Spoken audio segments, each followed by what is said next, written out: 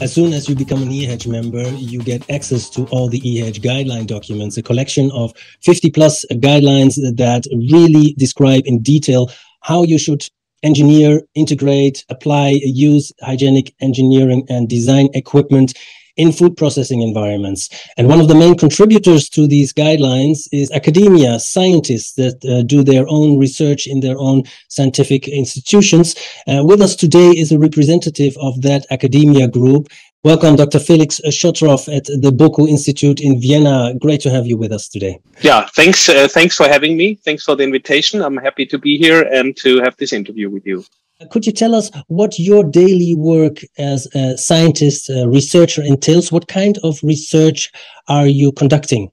So I'm conducting research in the field of food preservation by thermal and non-thermal technologies, focusing on a holistic approach, going all the way from mechanistic studies, so how the different technologies affect microbial cells, for example, how the mechanism of action is taking place, all the way to application studies where we do feasibility trials and see how the influence on the product and on the matrix are, all the way to optimization and design of equipment. Yes, and BOKU really has the means and the space and the facilities to test those different types of equipment. Let's have a look at the images here. What do we see? What you can see here is the food technology pilot plant, which belongs to the Core Facility Food and Bioprocessing of the University of Natural Resources and Life Sciences, or short BOKU, here in beautiful Vienna in Austria. And our pilot plant has an infrastructure with over 300 square meters.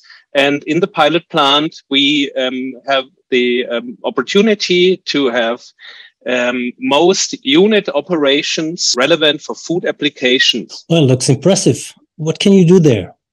Basically, what we can do is we can mimic food processing technologies on a semi-industrial or a pilot plant scale. And some of our equipment or like our scopes include drying and formulation, for example, spray drying and freeze drying. But we also have a pilot scale extruder, for example. And another big focus of ours is preservation and inactivation of microorganisms. And we have different thermal and non-thermal technologies available on a pilot scale. Also, we have a laboratory infrastructure available where we can evaluate quality, texture, sensorial attributes, but also the microbial status of different food products. So a lot of expertise and equipment at that site present, and you're doing scientific research, but very dedicated, practical oriented. Who are your customers? So the focus of our core facility is basically both BOKU internal as well as BOKU external, so non-BOKU people. Basically for the internal people, for the internal researchers, we do, for example, also more basic research studies, related, for example, to the mechanisms of action of certain technologies and how they influence the product. For the external customers, which are mostly industry clients, here we focus very much on application studies, on feasibility studies, where basically we can produce foods from the raw material to the final packaged and preserved product. You, as such, offer your facility to stakeholders within the food industry who want to maybe innovate, right?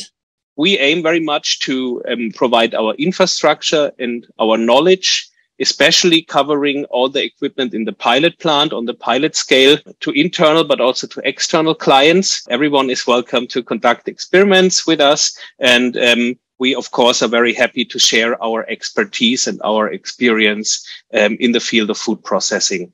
Most of our viewers are familiar with research and development processes, and then they like to talk about ETM, estimated time to market.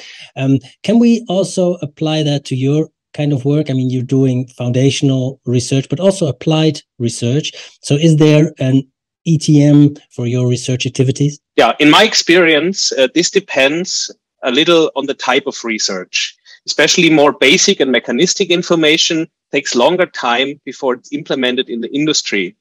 However, such insights are also crucial in order to better understand technologies and their effects on the products. On the other hand, we also conduct a lot of applied research where different companies are involved in a pre-competitive way. Here, the focus is more on the actual problems and the actual issues that arise during typical use cases in the food industry. And since in this case, the studies are directly designed to solve such issues, the results are usually taken up by the industry quite quickly and quite happily. And as such, we, of course, can contribute to provide a database for future EHEDG guidelines and similar recommendations on hygienic processing. Dr. Schottroff, more and more EHEDG company members, particularly food processing companies, are interested to find out more about the supposed correlation between hygienic design and not only food safety, but also consistent food quality, productivity, and even sustainability. What's your view on those correlations? I think in the end, everything is connected. When you can produce safely according to the standards of hygienic design and hygienic production, you have the fundamentals and the basis to also improve the product quality, not just from a microbiological side, but if you master your process, you can at the end also improve or optimize the processing conditions you use, and therefore also improve the product quality in the end. And same is with sustainability. If you master your process, if you master and optimize your processes, it will automatically be more sustainable, considering, for example, use of energy, but also, for example, reduction of cleaning times or reduction of the necessity to use chemical agents for cleaning. All of these factors act together to improve the overall and to optimize the overall situation of food processing. Last but not least, what were your main considerations to become an EHEDG member and to stay and even become active within this community? I'm an EHEDG member for several years now, also active in the regional section Austria of EHEDG, and I have made a lot of very good and very positive experience over the years.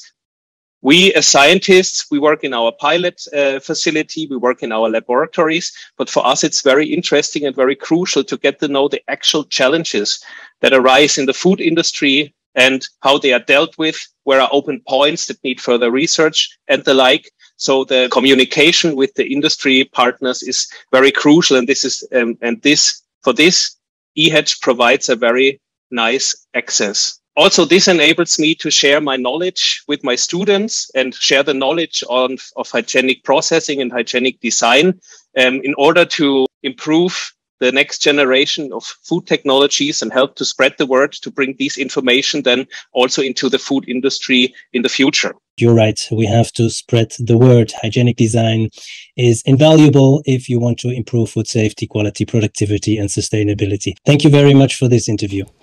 Thank you very much.